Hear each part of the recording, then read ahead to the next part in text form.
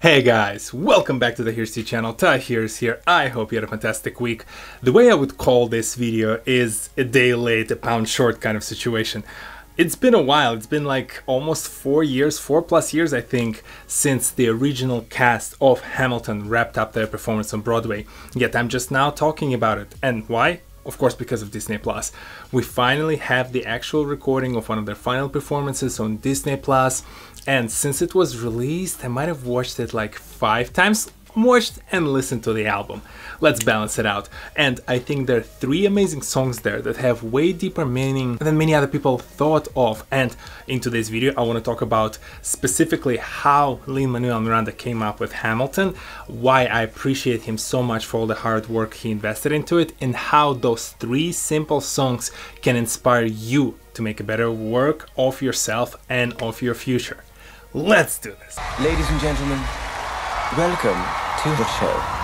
I frequently tell stories about inspirational people. Some of them are very popular, some of them are not really, and for some of them I'm picking a very specific item in their life or in their project that no one else is talking about. In this case, if you're interested to learn more about those kind of people, check out the playlist over here and at the end of the video in the card. And when it comes to Lin Manuel Miranda, he's perfectly matched against that list. First of all, he's the hardest working people out there and now probably one of the busiest working people in Hollywood.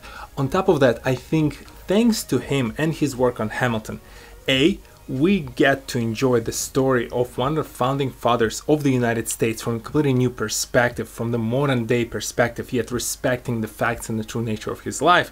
And B, we get to see what happens when someone invests them all over the few years of time to build their dream project. Just imagine the timeline, picture it. 2004, 16 years ago, 1-6. Lin Manuel Miranda reads a book about Alexander Hamilton and he gets so inspired by his story and so surprised that not as many people are familiar with his personal life that he wants to reimagine it as a musical. 2004 is when he starts it, 2015 is when we get to enjoy it, and only 6 years later is essentially today when I get to record and talk about my experience from watching the recording of that show on Disney+. And I'm not even a musical guy. I honestly would roll my eyes at musicals, yet I think the combination of the story, the performances, the powerful lyrics, the powerful beats in every song, all of it together truly made me fall in love with this project. And to show my appreciation for this project, I'll deep dive on 3 of my favorite songs, because I think they also happen to be those 3 songs that carry a deeper meaning that many people understand when they first watched the musical. So I want you to go rewatch them after this video and really pay attention to every single lyric that Lin Manuel Miranda wrote. He wanted to inspire us, and now through dissecting those 3 songs, I want to inspire you to achieve something of similar. Maybe you are on the verge of creating something that will become that kind of force majeure, that phenomenon that everyone else will be a fan of and get inspired by going forward. Ladies and gentlemen, welcome to the show. The first song that we're revisiting is My Shot. It only makes sense in the whole entire world to start with a song that truly introduces the essence of who Alexander Hamilton was. I'm not throwing away my shot. Hey yo, I'm just like my country. I'm young, scrappy, and hungry. I'm not throwing away my shot.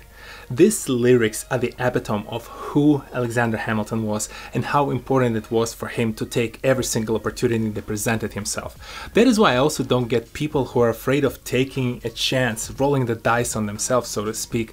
At the end of the day, we do not get as many opportunities as we think we do. So letting that hesitation, that fear of failure stop you from doing something just boggles my mind. If you really think about it, what is the worst case scenario? You're gonna fail? Well, all of us do multiple times. All of us will fail multiple times going forward.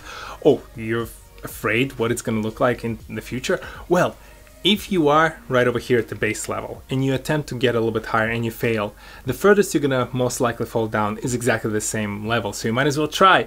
And the try might yield you the next level, and then you move on and on and on further up on that ladder, whether it's a career, it's a project, it's a business, it's a personal life, whatever you're working on. It always makes sense to take that shot.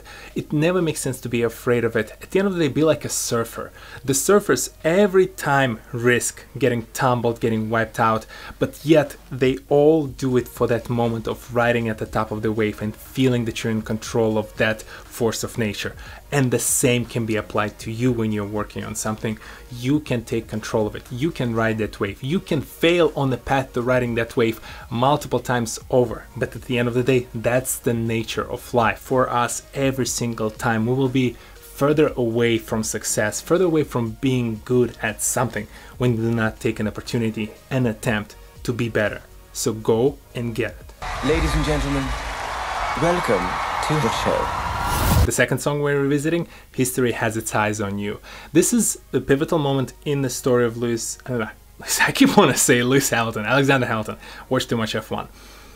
This is a key pivotal moment in Alexander Hamilton's story.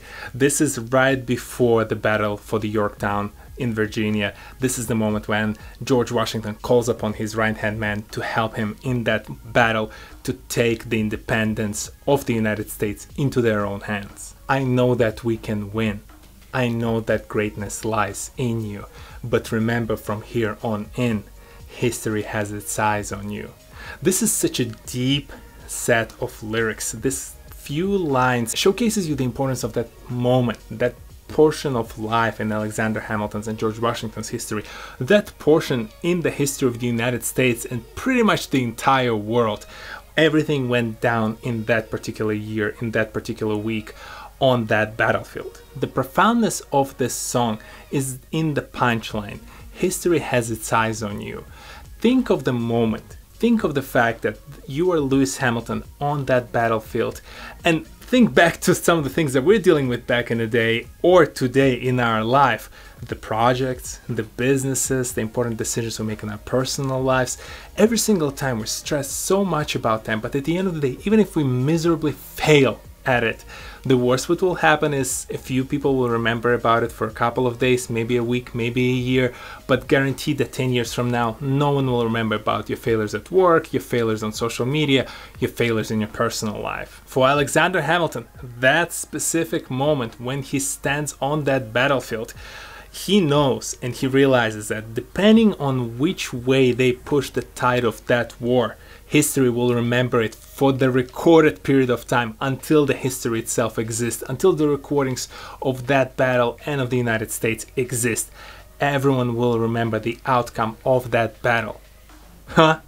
Do you still think that that thing that you're right now working on is that important and puts that much pressure on you? You don't know what pressure is. But to me, that's empowering. That's empowering because it reminds me, again, the scale and puts things in perspective.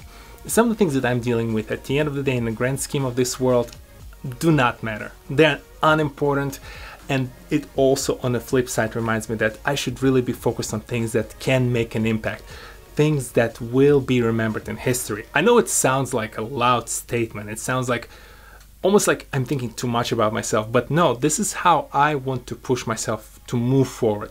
I want to achieve at least one or two things in this life to make an impact on this world. And we do that, by the way. We can do that with smaller gestures and smaller steps, like helping a couple of people in our lives, voting, running for the office, working with charities, working with movements, trying to end racism, trying to end different kind of injustices in this world to make the future a better place for all of us. We have to be better. We have to push ourselves, push the society, push everyone in the society to be better.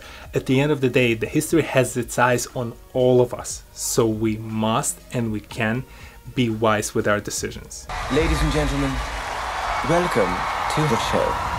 Satisfied, the third song that I want to dive deeper on, and this is by far my favorite song in this entire musical.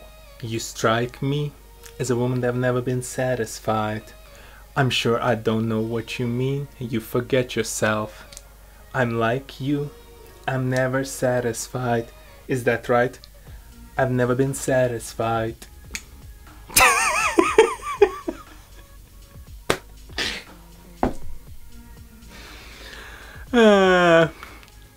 In any case, first and foremost, I cannot imagine this song being performed by anyone else but Renee Ellis Goldsberry. She's amazing. The range of emotions that she shows in general between the helpless and the satisfied songs, which are back-to-back songs in that initial act in Hamilton, it's also how she delivers them. It's also the way she flows through the rap sections of that song. It's just amazing. Beautiful. Cannot stress enough how amazing that entire performance was, and it was well deserved. All the awards that she got and hopefully will receive going forward after this now theatrical kind of release on the streaming service. And the second thing is that how much I relate personally with the lyrics and with the whole notion of not being satisfied. It does not have any relation to one particular object, subject matter, any particular feeling, and not being satisfied within that realm, but rather it's the feeling that you carry throughout your life. It's been a debate with a lot of my friends in past, and I'm sure I'm going to have a lot of these conversations, including some of the debates potentially here in the comment section. But pure example, I have a very good friend who has a few goals in his life, and he's kind of like working towards them, and he's 100% certain that once he hits them and he's almost there, that's it. He's gonna call it, he's gonna kind of cruise through the rest of his life, enjoying the time with the kids, enjoying the work and his hobby, and that is it. And to me, that just like blows my mind, because why would you waste your potential? Life is short, but also long in the sense of how many years you get, and throughout those years you get to try out and experience so many different things. You get to participate in so many different events, jobs, projects. You meet people, you talk to people, you inspire people. Why would you waste your time by just stopping and retiring? That does not make sense. You have to be unsatisfied at every stage of your life, and that's what it means, is that whenever you achieve something, you're not just satisfied with the achievement and you stop. You right away switch to the mode of I'm not satisfied, and you move to the next thing. You search continuously for that point of satisfaction, and you know that you will never achieve that. A lot of people feel like it's a rat race then, because it almost describes that, you know, feeling of being in a hamster wheel. But to me, that's not how you should be really looking at the situation, at your life in general. In your life, and I'll steal Casey Neistat's reference here.